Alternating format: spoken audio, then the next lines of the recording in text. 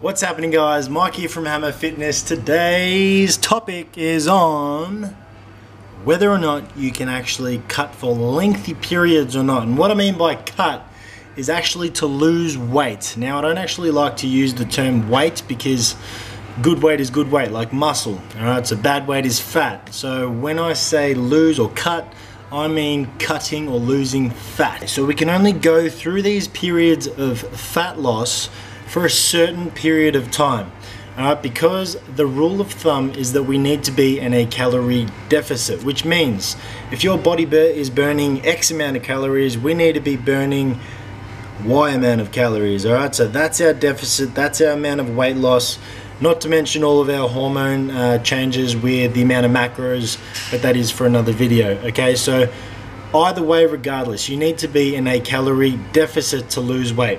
Now, what your body is actually thinking when you're going on a strategically planned deficit for a lengthy period of time, or even any deficit for a solid week or more, what your body is thinking, it doesn't know that you're trying to lose fat because of aesthetic reasons. Your body doesn't, or your brain doesn't really care about that. All it cares about is survival. Now, the messages that the body is getting is you're actually dying. There is not enough food to sustain what you are doing in terms of activity, your body mass or size, and anything else that's going on around in your life. Now, what's going to happen over time, I say a good rule of thumb or amount of time to be cutting fat for, or to losing that weight you want to lose, is 8 to 12 weeks.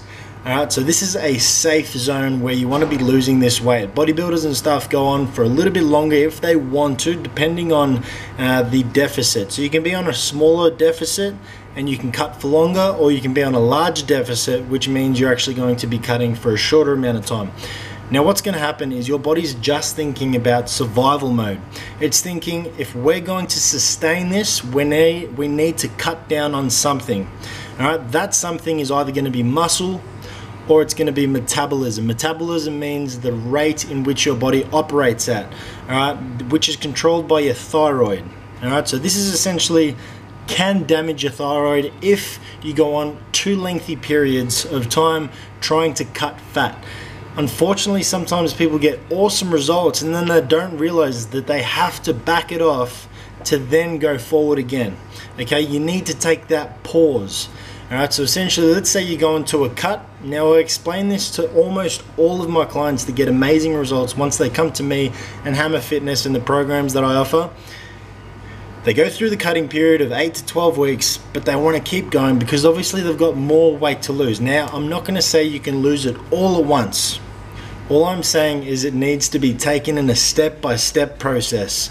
So you can cut that fat or cut that weight that you want to lose for about 8 to 12 weeks. And then you need to go on to what's called a maintenance amount of calories. This maintenance amount of calories is literally so you can tell your body that everything is in abundance. You've got food, you've got availability to substance, okay?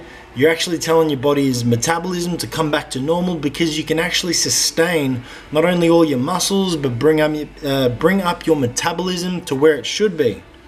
Now, once your body actually registers everything's okay, which is usually about, let's say, 4 weeks to be safe, okay? After that, you can go on to another period of 8 to 12 weeks to cut even more fat and to get more shredded and get to wherever you want to be.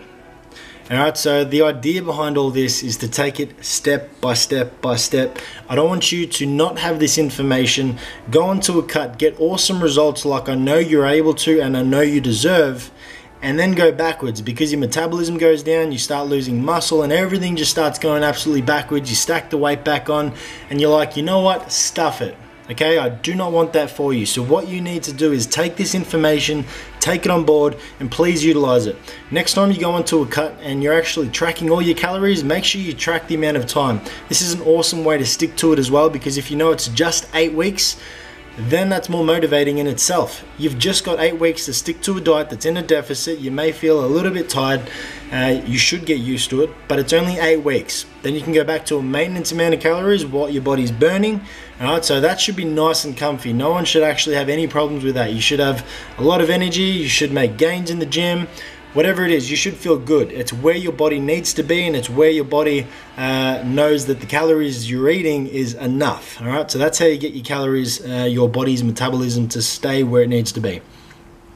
Then you can go on and get even more results by cutting weight, getting more shredded, and get into that deficit again.